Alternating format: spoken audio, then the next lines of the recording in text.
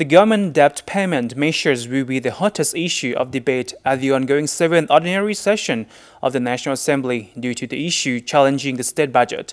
According to Minister of Planning and Investment Somdy Duangdy, the government is facing pressure from the debts it is due to pay for project development.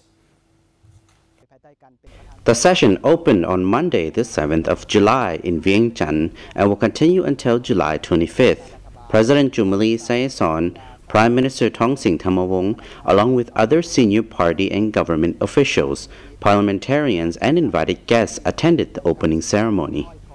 After her opening remark by the NA President Madam Pany Yathortou, Minister of Planning and Investment Somdy Duangdy reported to the National Assembly about the implementation of the 7th Five-Year National Socio-Economic Development Plan, or NSEDP.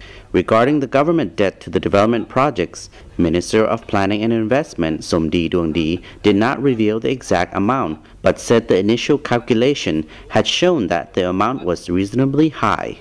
The government is facing pressure from the debts it is due to pay for project development, including a number of projects it has implemented without the approval of the National Assembly in the midst of a revenue shortfall which has grown in recent years and is expected to continue again in the 2013-2014 fiscal year. With regards to the debt payment plan which will be implemented in the next fiscal year, the Ministry has agreed with the Ministry of Finance to hand the responsibility of the payment to sectors and local authorities with at least 35% of the future allocated budget to be used to pay the debts. The focus will be on completed projects.